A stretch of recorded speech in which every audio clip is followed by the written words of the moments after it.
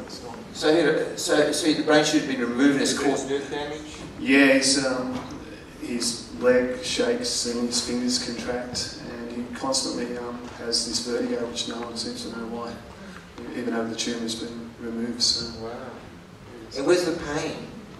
Here, It's around here. here, here, and back here. And the pain being there all the time? Yes. Wow. Can we pray for this young man? Pray for a miracle.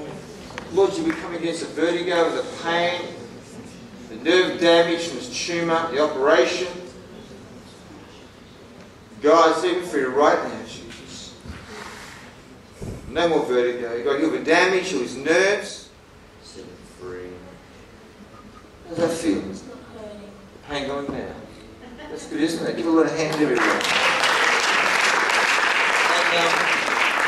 And the pain was there for how long?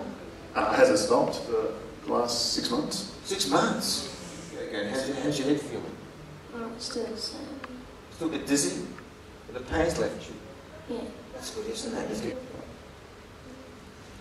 Let us know how you're going, mate. Bring him back later if he needs more prayer, okay? I can do anything, I can do all things, 'cause it's you who gives me strength.